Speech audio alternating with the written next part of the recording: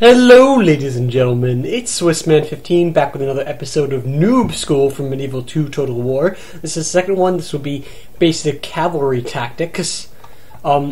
I hope that you guys enjoyed the last episode, and I'm glad that you guys are returning for this one. If you haven't seen the first one, if you're new, if somebody came, then just go back, check the last one. This is going to really help you out. And again, if you see anyone who you think can benefit from these Noob School videos, I really ask you, I really do, to get them to go watch these so we can spread non-noobness throughout the community. So, yeah, please do that. So, we have the overalls of cavalry in battle, which would be, if you can tell, I highlighted, bolded, underlined, and italicized, and added exclamation points to the word flanks, because that's really important. If you can flank an enemy with your cav and get the entire army just to rout and flee the battle, it's a lot easier than killing them off one by one.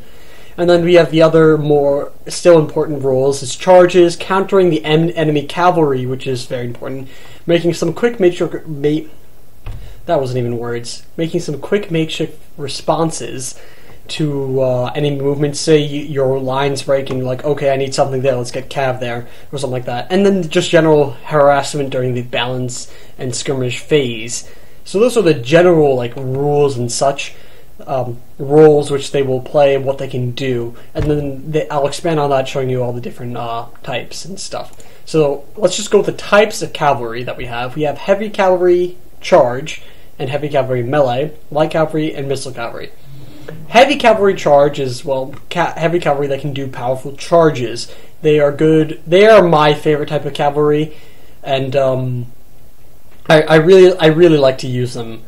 They're very well rounded. They can usually fight in melee well, and they can also take down enemy infantry like nothing. And so, yeah, my favorite unit, the Teutonic Knights, Chivalric Knights, English Knights, Royal Bandrum, they're all very good charge. Teutonic Knights and English Knights are also very good in melee, which is nice too. For the melee cav, it's more like they have usually a charge value of 5 opposed to 8, but they're still really good, like the Royal Mamluk, Sarsgaard, and Quackapulu. Also, Teutonic Knights I put in there because they have maces, which makes them really strong. But yeah, the Royal Mamluks have maces, Quackapulu have maces, Sarsgaard just have really high stats because they're amazing. And they will always defeat enemy cav, so that's what they're good for. You take out the cav and then you get flanks. They're not as powerful as flanks, but they will still get the rout done. Light cavalry is for a lot of micro players will use light cavalry. They will flank around, harass the enemy, really mess them up. Allen Light Cav is particularly good at that. Stratiots too, but Stratiots are OP, and I'm not even going to talk about them or address them and forget them. I hate them. Turek Spearmen, they're camel units from the Moors, and they do really well to scare cav, and they hold themselves quite well. And I've used them a few times, and I kind of like them. Hussars and Demi-Lancers, those are also very good. They're medium cav. They have some armor. They're light technically, but they do really well, and they can get some quick harass off. And then finally you have Missile Cavalry. I don't use Missile Cavalry, frankly, but I know the general tactics to use with them. You have Dvar, Mounted Crossbows, Genites, Vardariate, there you go, and Cossacks. They're all pretty good. Cossacks being pretty good at, and Dvar pretty good at melee, and also the very Vardariate. I can't say that. Alright.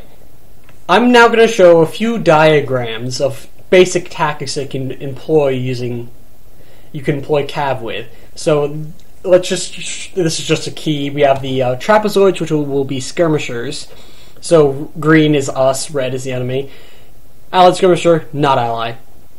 And then cav will be a triangle, and then infantry will be a rectangle. Movements will be shown by these arrows, and these hollowed out arrows will be missile fire, because I had nothing else to show what missile fire would be, because I'm not really good at that.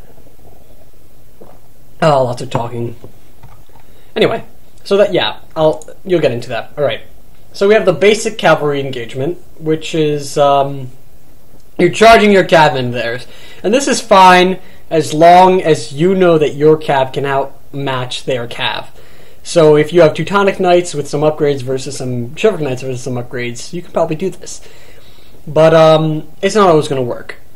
So what you can do is, say you have the same equal amount of cav, same cav quality, then you can do this.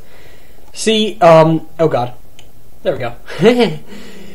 If you can spread out your lines. If you have wider lines, usually units will perform well, and that's for every unit. Archers, infantry, everything. As long as it's not too thin. For archers, as thin as it gets is the best, especially for the skirmish phase. But it's nice to have wider lines, because then they actually wrap around. So if your enemy has thinner lines than you, and have like more back levels, then you can actually spread out your cav like I have right here. I was gesturing with my hands, but that's not going to work. And then you can have one on the flank, and that's a nice idea, is to get them all engaged. They're stuck in the melee, and then you can do this.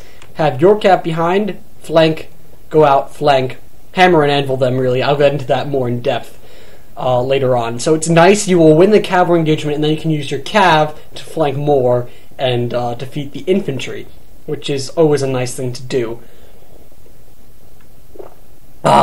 Sweet iced tea.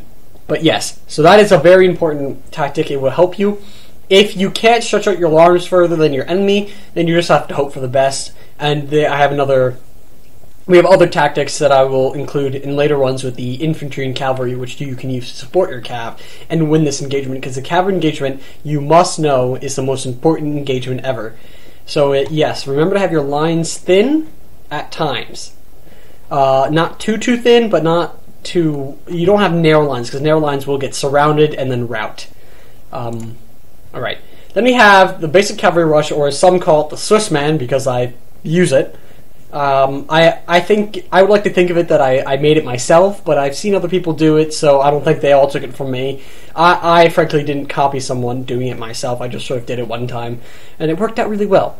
But basically, say your infantry and the enemy infantry is going to collide. Say they have cav behind, the cav is out on the flank somewhere. You can send your cav into the enemy infantry and pretty much smash them if they have no pikes. If there are pikes, do not do it. If there are pikes, just don't. It's horrible and you'll die. Don't do it. Do not do it, okay? So, the only other option that your enemy would have is to send his cav to counter your cav. If he doesn't, you will crush his infantry, lose very few cav, and then you'll probably win the battle from there. So it's a very, very useful tactic, but you have to get a nice charge off for it to work, and you have to have charged cav for it to work. Don't try to use melee cav for this, and don't try to use light cav for this. Oh, back. Right here. Oh, wrong way.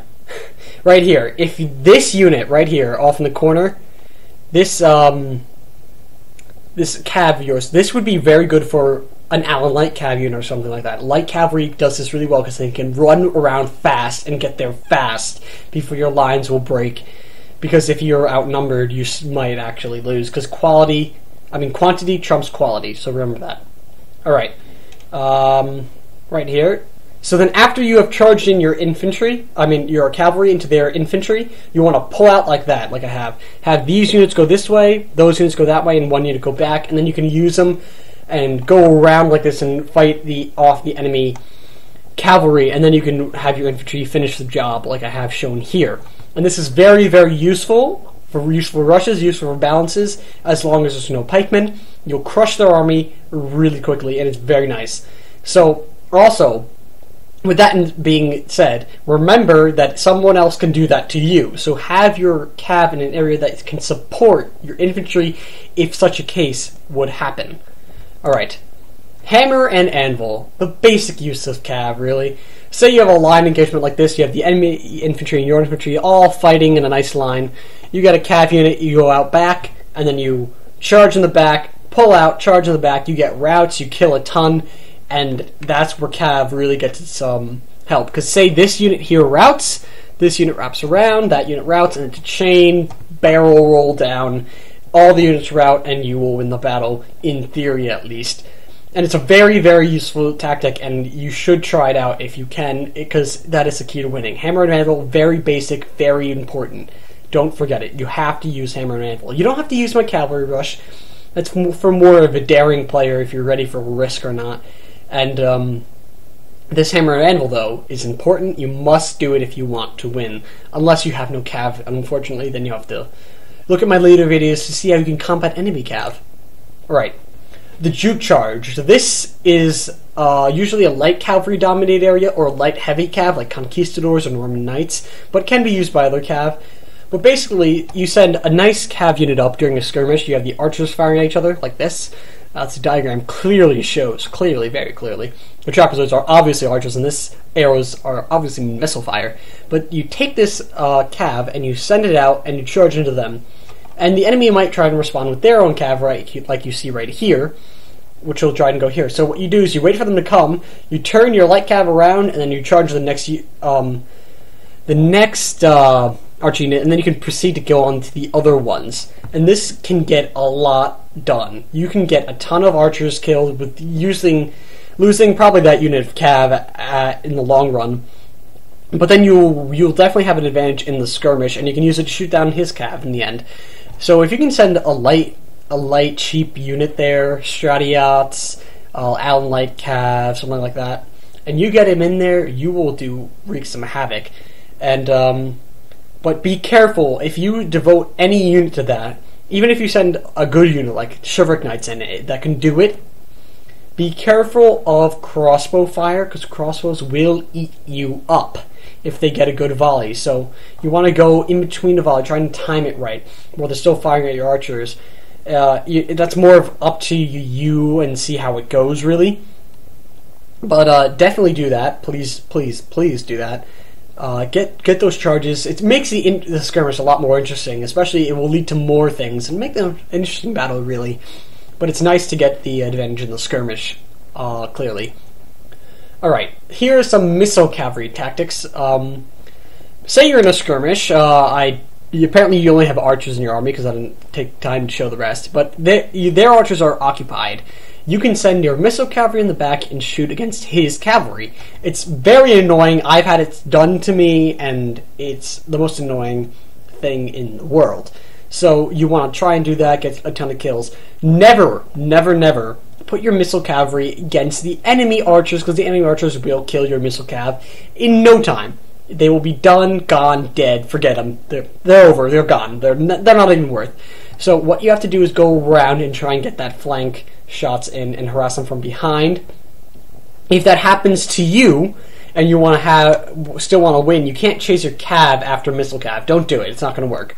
Instead, you have to devote yourself into charging him. A rush. A rush is very useful there, because then the missile cav is not as good in melee. So it's nice. But then we have the other missile cavalry tactic, which will help you in that fight. Say they do rush against you, and you have the missile cav, and you're trying to do the tactic. Well, you can do the missile cav tactic mid-fight. Say you have an enemy cav, and he's trying to fight off your missile cav, but you're out of range of skirmishing, you're shooting them down. So eventually, if he's smart, he'll try and get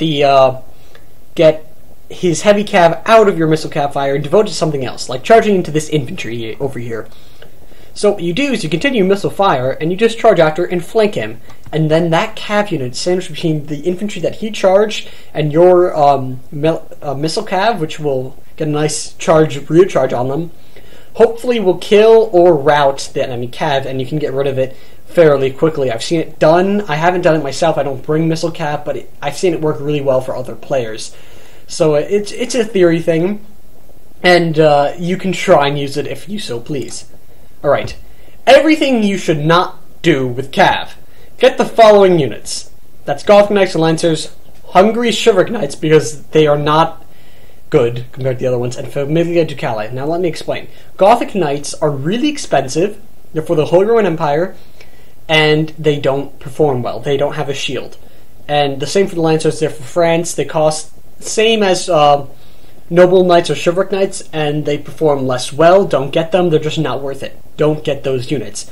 Hungry Chivalric Knights, they cost 880 florins, and they have the same stats as Knights Hospitaller and Knights Templar.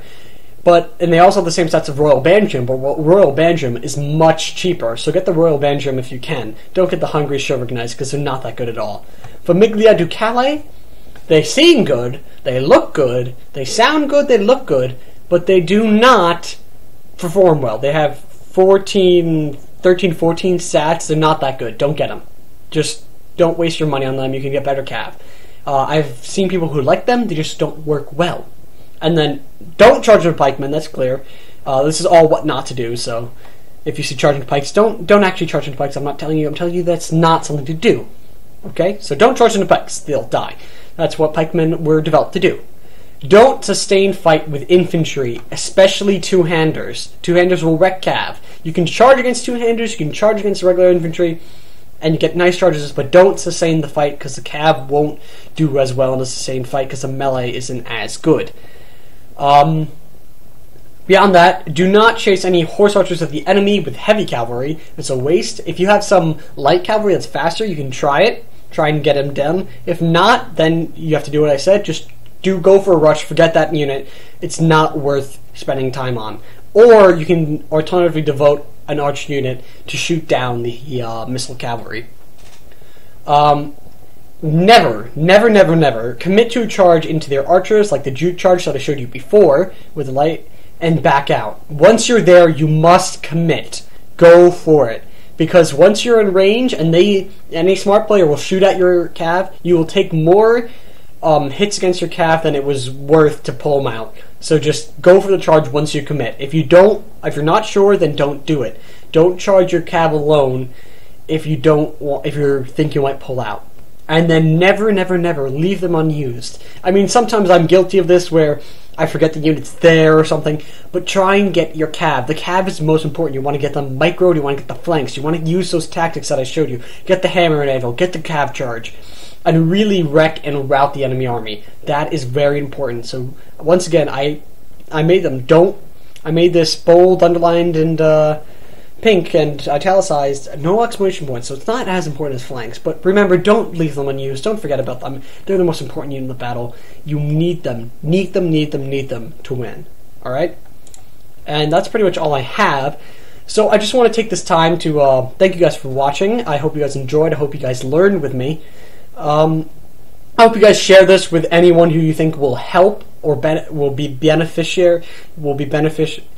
I hope that you share this with anyone that will benefit from this or be a beneficiary from it. So any noob, just go politely ask them to get them to watch. I really hope you do. I really want these people to learn how to play this game, because once you learn how to play the game, the battles are just that much more interesting. But I must note to anyone who watches this that a lot of this is theoretical. Well, not theoretical. I have practiced a lot of these tactics, but they're not going to work 100% of the time. They're just ideas. A lot of what happens in the battle is a lot to interpretation and using these different tactics in different forms, stretching it, make your own style. That is what you have to do, something you're comfortable with, and learn how to use your handful animal in your own special way. Make your own tactic. You don't want to be predictable. You don't want people to know what you're going to do. So try and do that. So yeah, don't try and do this, make this out of the book. Okay, first I will do the skirmish, then I'll do his cav charge. No, you can't plan it like that. Go with the flow.